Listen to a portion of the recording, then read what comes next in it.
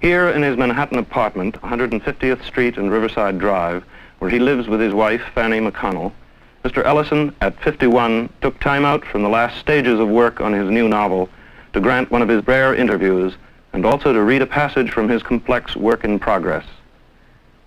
He frequently employs the tape recorder to test the rhythm of his writing and get back into it. There are a lot of people who are going to be interpreting my face, my statements in terms of my racial identity rather than in terms of the quality of what I have to say. Power for the writer, it seems to me, lies in his ability to reveal just if only a little bit more about the complexity of humanity. And in this country, I think it's very, very important for the writer to, no matter what the agony of his experience, he should stick to what he's doing, because the slightest thing that it's new, or the slightest thing which has been overlooked, which would tell us about the unity of American experience, beyond all considerations of class, of race, or religion, are very, very important. I think that the nation is still in a process of becoming, of drawing itself together, of discovering itself. And when the writer fails to contribute to this, then he's played his art flawed. Exposing open, authentic, and chosen golden soul flow like the ocean. Truth is who is ruthless, the toothless man. Nobody's truly hard, cause it's too tough to plan. Plus I'd rather be a underlearner than years I spent as a under-earner. Underground light bulbs, now I overstand my likeness. Invisible man, delighting wealthy pleasures of our nation. Only few capitalize enough to celebrate it. Must I give my soul to take it? If I'm too black and militant, I'm hated. If I'm too white and corporate, I'm hated. Chess is for suckers anyway.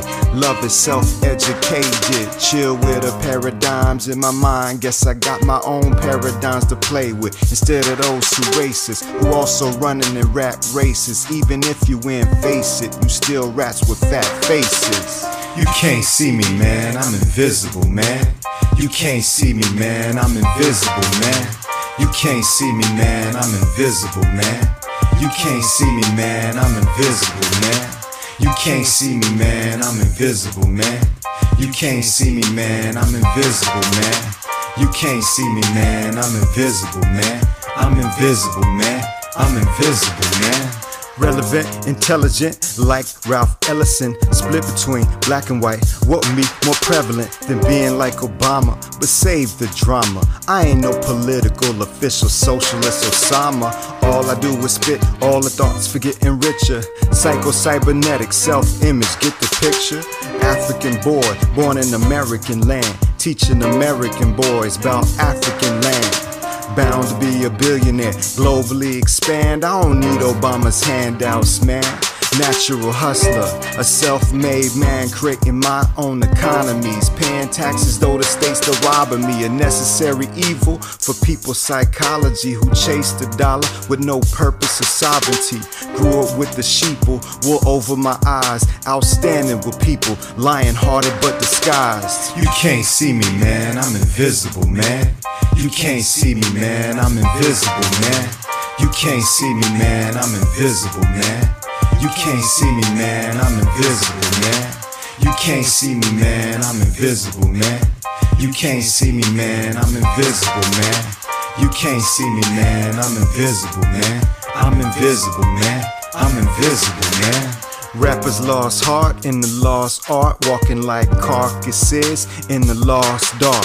Voices spewing negativity, ruining humans' basic longevity. What's the proclivity? This would ever get to me? Not at all. I spit it and I ball. Never was tall, but I answered the call. So my courage is bigger than the biggest Goliath. Those giants, they might even try us. Let them face David, knock between their eyes and they can fall to the ground. Crash and display it. Those who have faith will always make it. That's why everything I spit will forever be sacred. And everything I got, I created. And it's hotter than your whole playlist. Hip-hopping over every trap in the whole matrix. Victory over the streets. B-boys, B-girls, back to basics.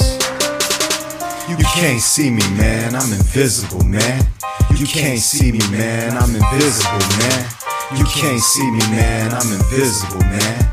You can't see me, man, I'm invisible, man.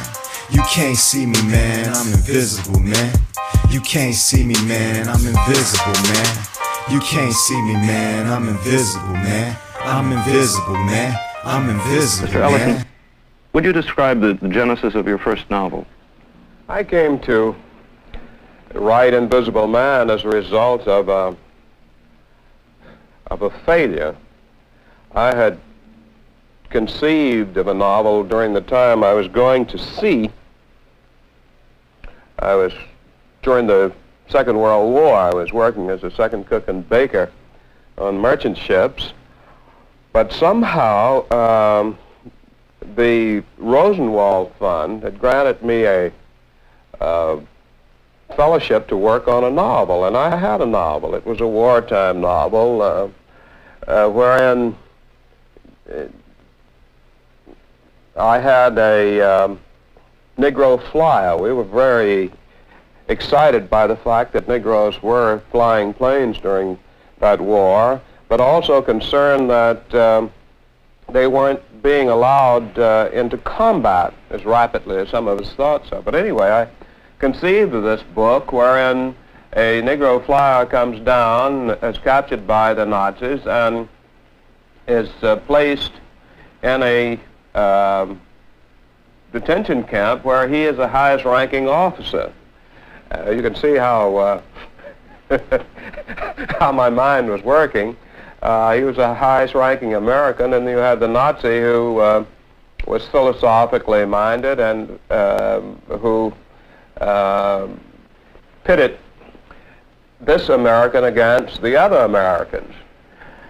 Well, going into Le Havre on that particular trip to sea when I was working on this book, it turned out to be such a hot passage that I came back to the States with a blood pressure of about 90 and absolutely through with that particular idea. The emotional organization and everything was just, while there one morning scribbling, I wrote the first sentence of what later became Invisible Man. I'm an invisible man.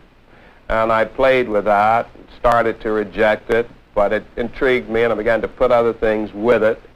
And pretty soon I had a novel going. I began to work out a conceptual outline of it, and as fast as I could work out the concepts, the incidents started flowing in on me.